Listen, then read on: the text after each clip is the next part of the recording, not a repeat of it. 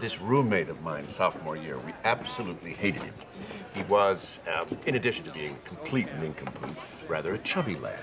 So one night, we tied him in between two mattresses and threw him out the window. What? I'm writing that one down. Was he okay? Oh, he was fine. He went to sleep. He woke up in the morning and picked up right where he left off. Man. We wound up throwing him out the window every night for a month, and then he transferred. Well, do you think you guys tossing him out the window on a regular basis might have had something to do with that decision? Well, it crossed our minds, yes. However, we were young and full of energy. Every day was an adventure. No challenge was too great. We wanted to change the world. This is so great. Richard, I want to thank you for inviting me to lunch. Well, you're very welcome, Paris. How often does a man like me get the chance to entertain two such lovely and intelligent young ladies? You are a honey-tongued devil, aren't you, Dick? So, tell me, what are your plans for the game? The what? The game, the Harvard-Yale game. I'm going. I already have my ticket. I bought it a month ago. You did? It's the game, Rory. It's a memory, a college memory, and I intend on having as many college memories as possible. Your grandmother and I have attended every one of these games for the past 32 years. We always buy a block of seats, and we got one for you. So, how about it? We'd love to take you.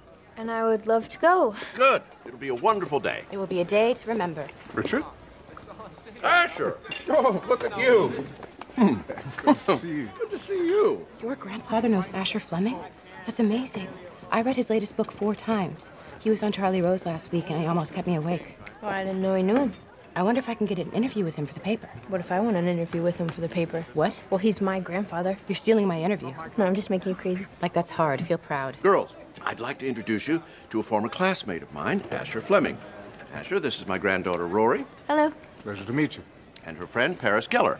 Paris? Saw you on Charlie Rose. You were good. Thank you. Not too self-important. You made your point and managed to look remotely interested when Charlie babbled on pretentiously about nothing. Well, Charlie Rose is a good friend of mine. Whatever. Listen, Professor, I'd love to do a profile on you for the paper. Nothing puffy. Straight up, hard-hitting, uncensored. Your views, no slant. Tomorrow work for you? Well, I'll have to check my schedule. I do teach, you know. Sure. You gotta pay the bills. Richard, terrific to see you again. Let's have lunch next week. Consider it a date. Splendid. Right. Goodbye, ladies. I'm a fan! I could have opened with that, couldn't I have? Then you wouldn't be you. Perfect. Hi. Hi, Paris. Is Rory here? Oh, no, she's over there with her grandfather. She'll be right back. Mom, do you know Paris? Of course I know Paris. She came to Rory's 16th birthday party. Nice to see you again. Would you like some lemonade? No, thank you. I won't be here long. Oh, Rory. Good. Here.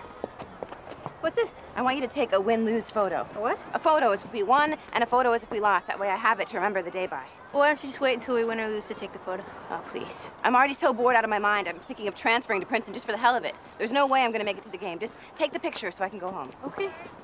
We won. We lost. We're done. I'm out of here. Oh, hello, Paris. Join us for some food? No, thanks, Richard.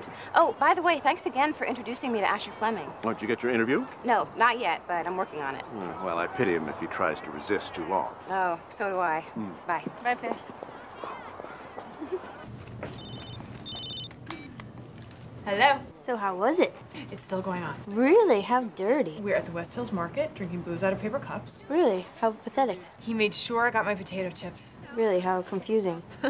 I'll explain later. How are the grandparents? Not speaking. Must have been one hell of a game. I read. I'm sorry I bailed. You owe me nothing but the gory details. I might like him. Just remember, you're sleeping with every single person he's ever slept with. Thank you for that. Call me tomorrow. You got it.